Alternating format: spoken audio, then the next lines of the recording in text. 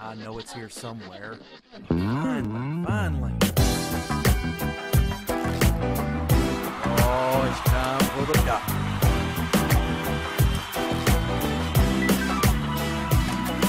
You're listening to Dr. Bill, the computer curmudgeon.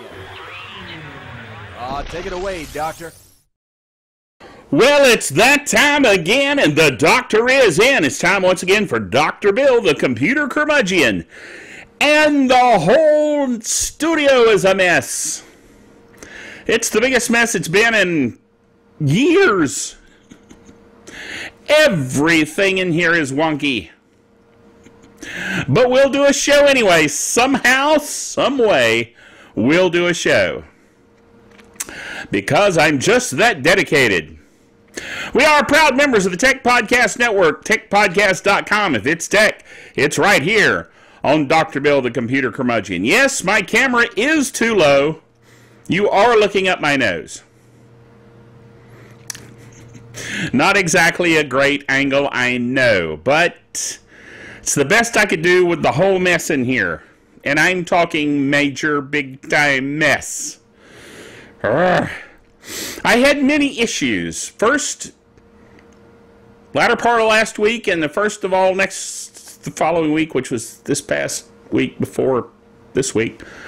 Whatever I mean. Anyway, at some point, I was fighting off symptoms of stuffiness and rough throat and things of that nature, and now I'm past that, which is a good thing. Feeling better, at least in the sense of that kind of feeling better. But I'm not feeling better about my wonderful Canon T3i camera. No, it didn't break. I didn't drop it. I knew Fred was going to say that, so I beat him to it. No. However, I do a video show, as is obvious by the video that you are watching. And the camera is designed to be a still camera. Now you might say, yes, Dr. Bill, it is a still camera. What did you expect? Well, I expected it to do video longer than 10 minutes. Which, you know, for last week's show worked out okay. It was only 7 minutes long, but if you try to do a show longer than 10 minutes, it goes, okay, sorry, shutting down now. Ooh. Because the CMOS gets too hot. If you are considering buying a DSLR camera, particularly the Canon T3i, which I will remind you is an awesome camera and I love it, still, it's not designed for video, okay? And so it won't do videos of the length of which I like to do, which is one continuous video as though you were sitting here in the studio with me, talking to me, except I do all the talking. I like it that way. Yes, Fred, maybe it is a little bit too much ego, but what are you going to do? Anyway, so much as I regret to do so, I am sending it back. I know. I'm so sad about it. It's got me down, dude. Dude and dudettes, if there's any dudettes out there watching. Anyway, so I'm sending it back. I'm sad about that. But I am getting a new camera. You knew I couldn't stand not to get a new camera. So I'm getting the Canon HF-M50. Stay tuned for that. I'm taking the money that I had in the T3i and putting it into that. And it's been ordered and it's being shipped in. So, and it's got some features that are going to be really, really cool for this show. So, hang in there. Okay, so I obviously didn't get to do a show on Saturday for various reasons. First, I didn't feel well. Second, I was having camera issues. Third, I was having camera issues. And fourth, I was having camera issues. So it didn't happen Saturday, okay? So it's happening today. This is a Monday evening, as a matter of fact. So that's how late I'm running with the show. Okay, First item, Chromecast development is now open. Like my eyes. Anyway, yes, Google has opened Chromecast to all developers. They have published an SDK.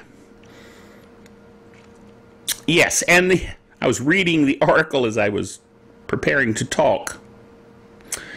I saw there where it said you have to pay a $5 registration fee, and I went, whoa, $5, that's not bad, and it blanked my brain out. Yes, Fred, it does happen rather easily, doesn't it? Anyway, also, Asus has released a new device, as long as we're on the theme of Chrome. They released a new device called the Chromebox. The Chromebox, well, they call it the Chromebox because Google released a specs for a device called a Chromebox and Asus made it. Okay. Anyway, so Emily Price for Engadget writes in this article, as promised late last year, Asus unveiled its new Chromebox, packing Intel's 4th generation Haswell processors today. This was on February 4th. The most compact Chromebox yet, the computer comes sporting either Intel Celeron 2955U or i3 4010 processor. Another i7 version of the box will be available outside of North America. What's up with us? I mean, why can't you release it to us? Sniff. Anyway. Under the hood of the Svelte 4.88. I saw 8 and I just was enthralled by the 8-ness of it. 4.88 by 4.88 by 1.65 inch device. In other words, small. Okay? Slightly, roughly the size of a hockey puck except squarish. You'll get Intel integrated HD graphics and 16 gig of onboard storage if you need more room to store your stuff. Asus is also offering buyers 100 gig of free cloud storage through Google Drive. Goodness, which is just like the Chromebook that I got for Christmas. I like my Chromebook a lot. You know that. My finger is huge again because of the way the camera is seated, setting. Also, it's highly lighting my hand, but not my face. Like I said, the studio's in a mess. I have plans to make it better, but not tonight. Okay, Facebook is 10 years old today. That is, on February 4th, it was 10 years old today. I apparently joined 5 years into the Facebook thing. So there you go. And they did a little movie thingy where you had movies of your past on Facebook. Mine was boring because I don't post a lot of photos. I just don't think anybody's that interested in seeing photos of me. You say, but Dr. Bill, you do a weekly video show. Surely you think people are interested in seeing photos. No. The video show, at least I'm talking about stuff that's of interest to techies. You don't want to see pictures of me opening a Christmas present. Unless it's a techie Christmas present, which, you know, I'm all about that. But anyway. So 10 years old, dude. A decade of Facebook. Can we stand the strain? Announcing Crossover 13.1.0. Crossover, as you may or may not know, is the fully monetized and supported version of Wine, which, as I've mentioned before, stands for Wine is not an emulator. And it really kind of is, but it's not, but it is, but it's not. Yes. But anyway, Crossover supports Quicken 2014. Because Quicken is such a popular application, they are releasing the version of Crossover specially to provide our users support for the latest version of Quicken.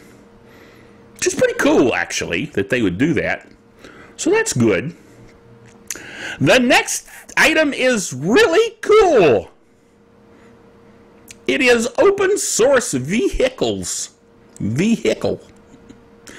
That goes back, that whole saying it vehicle goes back to an episode of MASH, where they had a guy who was like their what would you call it? I'm sure there's a military term for it, but basically the procurement guy for vehicles that they use like Jeeps and so forth. Anyway, he was a Southern dude, I think, and he said vehicle. He said it wasn't a Jeep, it was a vehicle. So I picked that up and I've been using it ever since, much to the chagrin of the game master, who rolls his eyes and wonders why his dad does strange things. Anyway, osvehicle.org for open source. OpenSourceVehicle.org. They have invented or created or developed, you don't know how you'd want to say it, the Tabby, as it says on the screen. Tabby is basically an open source vehicle that you can build yourself in less than an hour, which is pretty cool. And they have another video. I have two videos. I have that video showing that they built it in less than an hour, and then I have another one that shows the Urban Tabby, which actually looks kind of cool. And it's the road legal version. And you can even get it with an electric engine, which I would like to try. That would be fun. I only live 7 miles from work, so it'd be cool to actually drive to work in an open source vehicle that was electric. Dude, the geek points I would get out of that. I feel like I need more geek points. Oh well. Anyway. So, whoa! Yes, Fred, it is time for the Geek Solver of the Week. I was just about to say that. Good old Fred. He loves that Geek Solver of the Week drum roll. He likes to play it. I think he has his own little virtual drum. Anyway, the Geek Solver of the Week this week is Xirrus, Xirrus, Xirrus Wi-Fi Inspector. Now, it's actually a really cool free piece of software. You install it on Windows box, and you can then scan your Wi-Fi network and find out if it is, you know, as powerful as you think it should be. Have the right wave length thing. And show the strength of it and all of those good things. And what other Wi-Fi networks are in the area and what frequencies and channels they're on in case you would benefit from changing your channel. Pretty cool idea. So it has, and this is the highlight. Simple tool for monitoring Wi-Fi networks. Runs on Windows 7, Vista, or XP, and of course 8. Matter of fact, I'm running it on 8, so I know it works. Free of charge and easy to install software. Real-time monitoring of wireless network status, traffic, and clients. And detects rogue APs. Those are access points for those of you in Rio Linda. Okay, next item. Another Chromebox thing, but this time it's Chromebox for meetings. They take the Chromebox we talked about earlier. They marry it with other stuff and software, and they create a video conferencing hardware and software platform called Chromebox for Meetings. It's $999 for the whole shebang, all rolled together into one turnkey system. It'll be rolled out in the United Kingdom, Canada, Japan, Australia, France, New Zealand, and Spain. And the United States. Yes. I had to check on that. I was like, what? Not the United States, but yes, it is. So the move doesn't augur well for Google's rivals in the video conferencing hardware business. In other words, Cisco. They could have just said that. But anyway, it's cheaper and it's very high quality. Dude, that's pretty cool. All right, there's been a phenomenon. I always laugh when I say the word phenomenon because one of my dear fans out there that watch the show heard me talk about Manummanump, the Muppet thing. Manummanump, do do do do do, Manummanump, that, okay? And I said phenomenon one time, and he took the music and put it to me saying phenomenon. And it was cool. Let's listen to it now.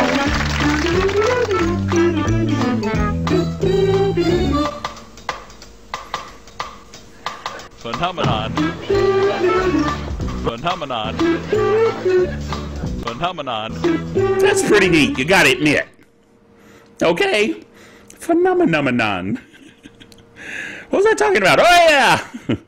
This game was written by this guy in Vietnam called Flappy Bird. Not the guy, the game. And it's taken the world by storm. More or less.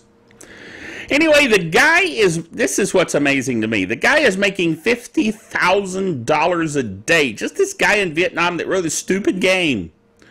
It's a very hard game. People play it and go... Arr! It's just too hard to play, and yet they play it. And basically, that's its popularity. They have all these people saying, you can't play it. Oh, yes, I can. Oh, no, you can't. Oh, then play it and show me. And people buy it. Well, or download it. I don't know if you actually even buy it, but he's making a ton of money. $50,000 a day. But being a good Vietnamese commie, no aspersions, if you're a communist, sorry. Anyway, he basically is saying, it's too popular, I am upset, I'm going to stop it.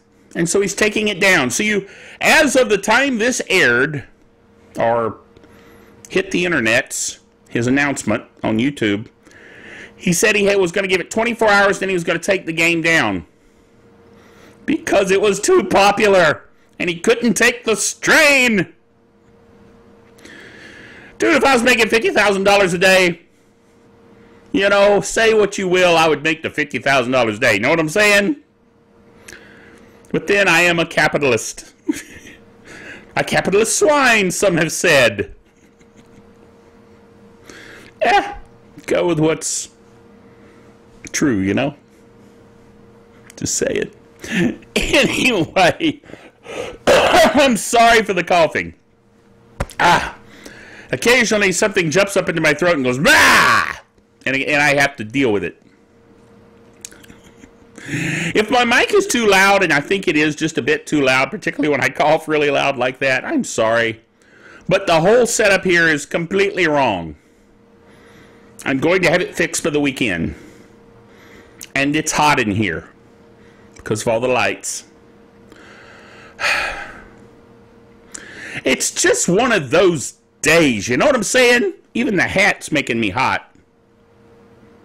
So Flappy Bird, goodbye Flappy Bird, we barely knew ye.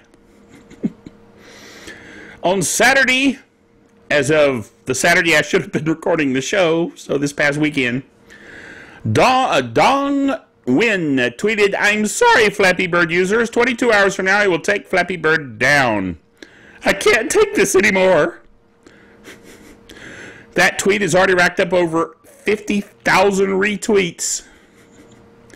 So what's the this that Win is referring to?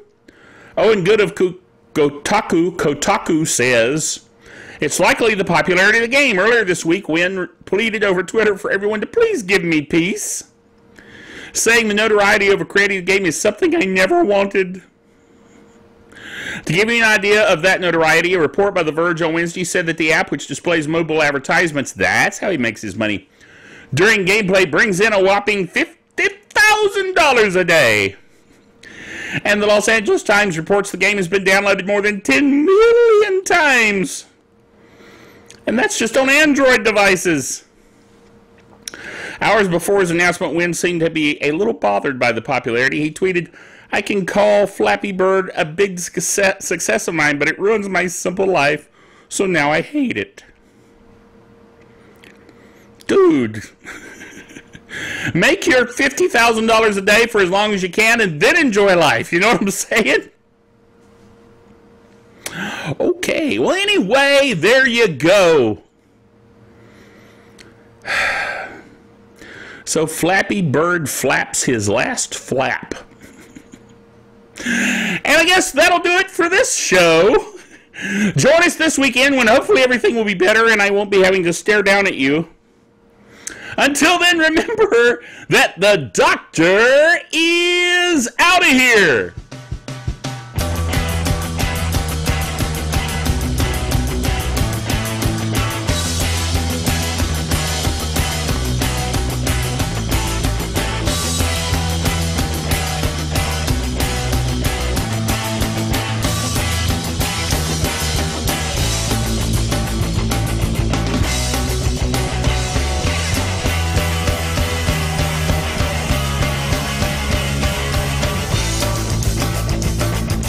Dr. Bill, the Computer Curmudgeon, is a production of DrBillBailey.net with all the honors, rights, and privileges thereunto appertaining.